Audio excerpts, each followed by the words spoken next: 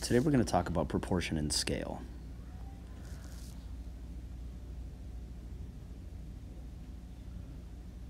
Proportion and scale help humans understand just how big or little the world is around us. It also helps an artist communicate the size of something in their artwork. Proportion and scale can be simple to draw, but their ideas can be very, very big. Scale and proportion are both design elements that have to do with size. Scale is the size of an object in relation to the other objects in an artwork. Let's start with scale.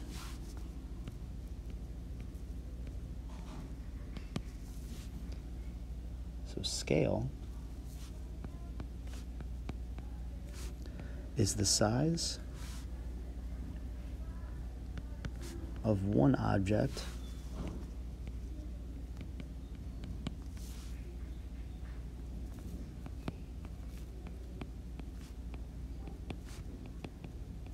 in relation, that means compared,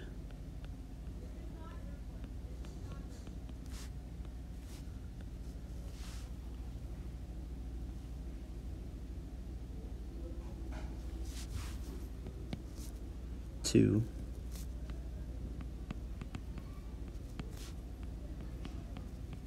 a different object.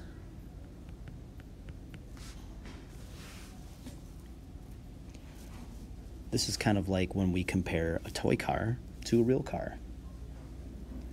Humans see the scale of something by using their body.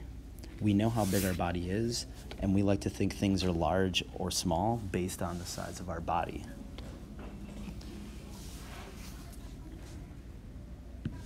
So, as my example for scale,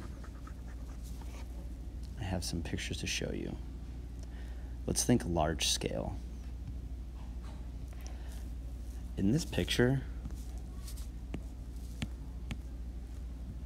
I have a giant eyeball. Notice how I said giant.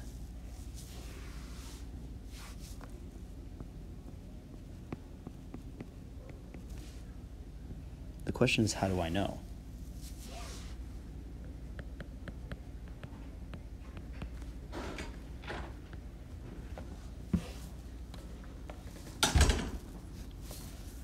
I know that the eyeball is giant because I'm thinking of how big the eyeballs are in my head. That tells me that the scale of this eyeball compared to my own eyeball is large. So this is a large scale.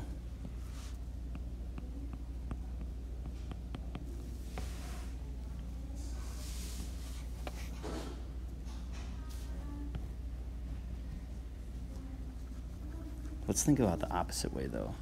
What if something's small? So here I have some carvings.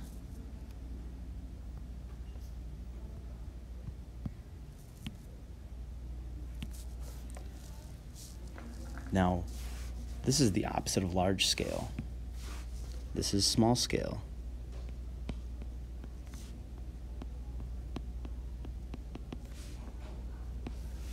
But how can you tell? You can tell this is small scale because I'm comparing this size of this to a pencil. And because we use pencils every day, we know just how small these sculptures actually are. These are hand carved by an artist using a magnifying glass and an X-Acto knife. These are small scale because I'm comparing them from a pencil to a pencil.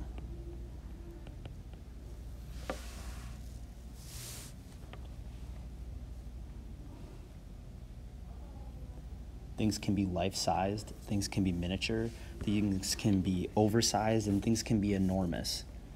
Some toys are miniatures of actual objects, like model cars, trains, doll houses, things like that.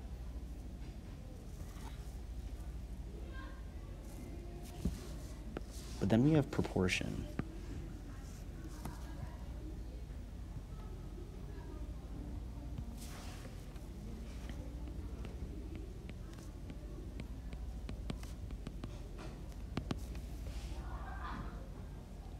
Proportion is an element of design that shows the size of the parts of an object. So proportion is the size of the parts of an object. Kind of like thinking the pieces to a puzzle, the different sizes of each piece of one puzzle.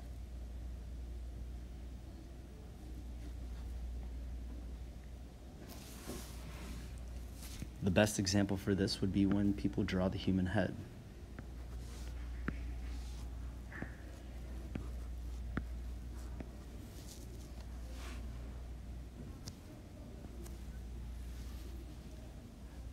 We know right away when things aren't correct, when the eyes are too big, when the ears might be too small, when the nose might be too big, or the mouth might be too big.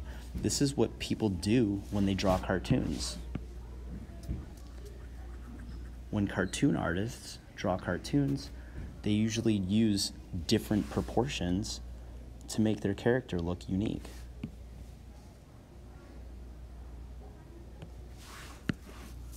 The example I have here shows just that.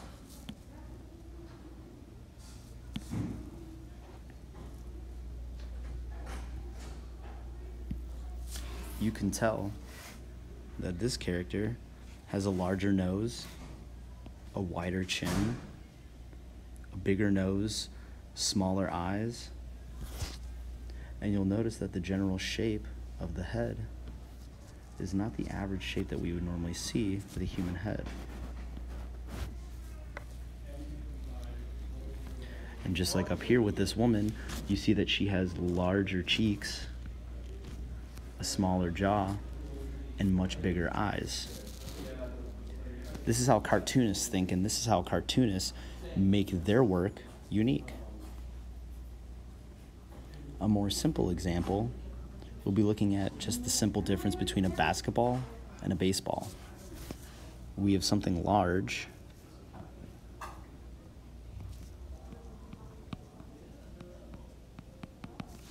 that we compare to something small. The only difference with proportion is it has to be parts of one whole. Meaning, one whole, I have the head,